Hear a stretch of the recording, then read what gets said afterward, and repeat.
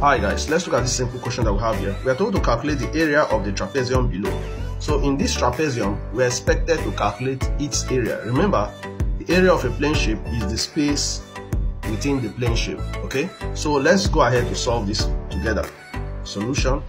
The formula to calculate the area of a trapezium is A is equal to half A plus B multiplied by height. A is the longer length of the trapezium and B is the shorter length of the trapezium, and then the height is the vertical side.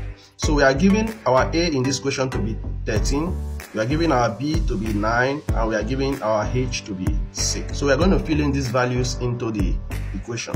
So A is equal to half into 13 plus 9 multiplied by 6.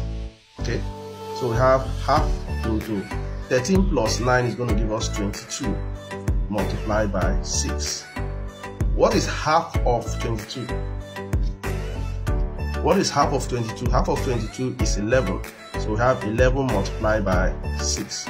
This means our area of this trapezium is 11 multiplied by 6, which is 66 centimeter square.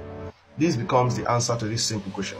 If you enjoyed the video, don't forget to like the video, share with your friends, and follow for more maths content. See you in the next video. Bye.